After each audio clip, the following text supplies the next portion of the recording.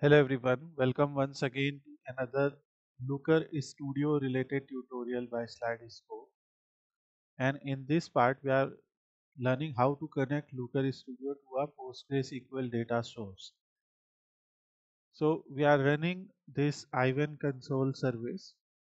In this Ivan console service, you can create a free PostgreSQL database. So you can click on service and click on PostgreSQL.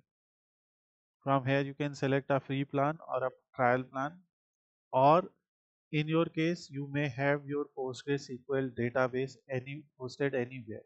Okay, when you have PostgreSQL database hosted anywhere, so in that case you will have a host name, you will have port value, you will have a username, and you will have a password.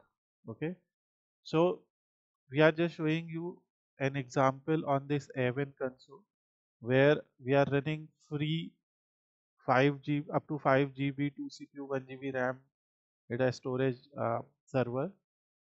So the name of this service is PGEA. This one is the service, and here you can see we have service URI, the host name, the username, the password. Okay, and obviously we are going to use them, and we have our port also. So we are going to use them to connect to this database. Okay, first here we will, when you are in Looker Studio, so you can click on add data, or once you have opened Looker Studio, you have option to select PostgreSQL. You can search Postgre here. When you will click Postgre, Looker Studio requires authorization to connect to data. We will authorize with our email ID. Okay. Now, once we have authorized, you can see either you can write the JDBC URL. That is something that we'll discuss later. Here we have the host name or IP. So we will just copy the host name from here. Port is optional, but we have to supply port because we are not using the default port. Database that we are using is Pagila database. The Pagila database is sample database often used to demonstrate the features and capabilities of PostgreSQL. So let me show you the same database in pgadmin, which is a simple management tool for PostgreSQL. So here you can see we have connected our data set here. So let's enter the password. So I have entered the password here, and we have this data. So now in this data you can see we have tables like actor, address, category, city. So all these tables are there. So this Pagila database is used for, Pagila is especially tailored to take advantage of PostgreSQL, and it is database of a DVD rental store. Okay. Actor stored details about actors of the movies. Film contains details about the film such as title. So we'll see that. But here we will just mention the database name, which is Pagila, because that is something that we saved. One is default DB, one is Pagila. Okay. Username and password, that is also given here. So username is avn admin, and password we will simply copy and paste here. And let's try to authenticate if everything goes right.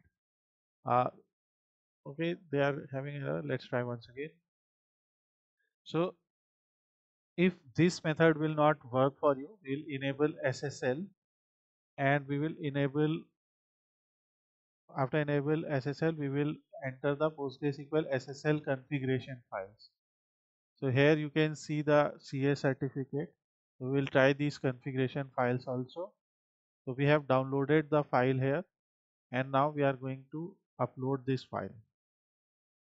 So we have uploaded the ca.pem file. Let's authenticate, and now our table is connected.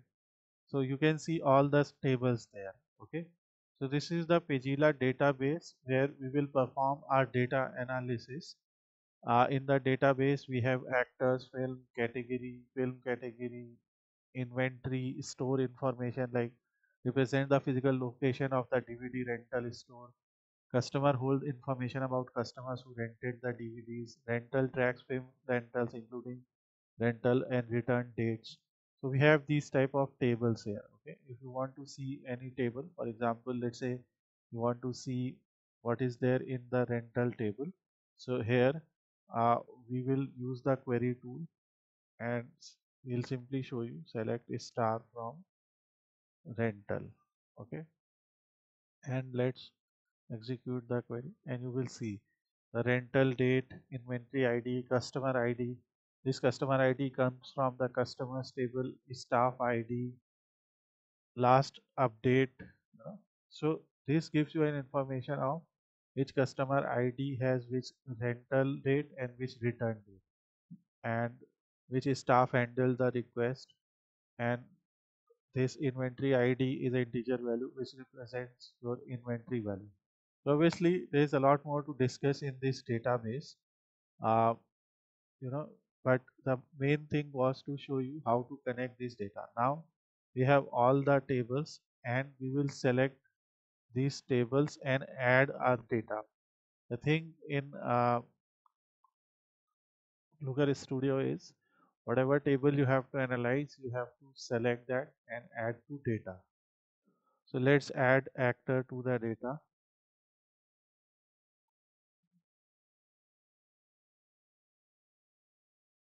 You will get a pop-up like this. You are about to add data to the report. So simply add data to your report. And now you can see we have actor ID, first name, last name. Okay. And in table, you can see we are able to see all the actor first name. We can also use the last name here in the dimension to see first name and last name. Now let's say we want to add one more table. Okay. We will again click data and Postgre, and we have to mention it again. Now we can see we have actor info here. Okay, so obviously we are going to add this, but again this can be a very time taking task, like adding them one by one, going there, because we cannot select them, or we cannot select the multiple tables at one time. So what you can do, you can write your custom query and you can create views. Okay, so you can join multiple tab, or you can simply write your join queries here also. So you can keep your join queries with you, and based on your join information, you can join the table. If you have 4 or 5 tables, you can repeat this task also. So we are going to add actor info, and once we are adding actor info here, it will again show a pop-up, and this will add another table. Okay, so now you will see added data sources. So we have two added data sources. One is actor info and one is the actor ID. And here you can see your data sources also. Like once you will click your data source, you can edit. So you will see your data sources. And for example, the second data source name we have kept as same name. So let's edit this. Here also it is showing the same value. So what we are going to do, we are going to edit the connection. Here we are going to use actor info, or let's select category and reconnect.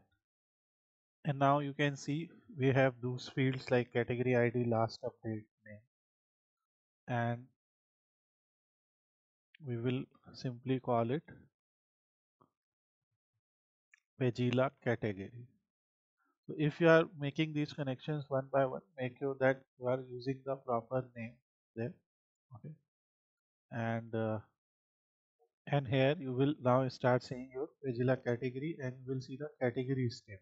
Okay, in categories table you have categories name, animation, you know, sports, and you have record count of how many records are there. Obviously, we are going to join these tables further in order to just a minute. I will go to the report. Yeah. So here we have to edit report, and when we will select, we will see two connections. So either you can use a SQL query to join these tables, create views. You can create your views in your table itself. So it will be stored inside the views. Like here we have actor info view, customer list view. Okay. So in actor info view, we have column rules and triggers. Either you can select that, or you can see the table actor info that we actually connected was a view. Okay, similarly you can select these views. So for example, in customer list, if you will see the code, so they have selected customer ID. Okay, and they have joined three tables, like they have joined address, city and country with customers. Okay, so with the help of these kind of views, you can easily get data. So this makes our data more easily available, and that's why we have these 6 7 tables.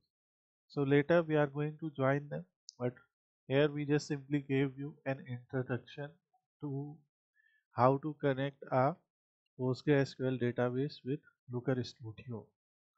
And here we are just going to name it Pagila Postgres this time. So thanks for watching the video. We'll see you in the next part of this video.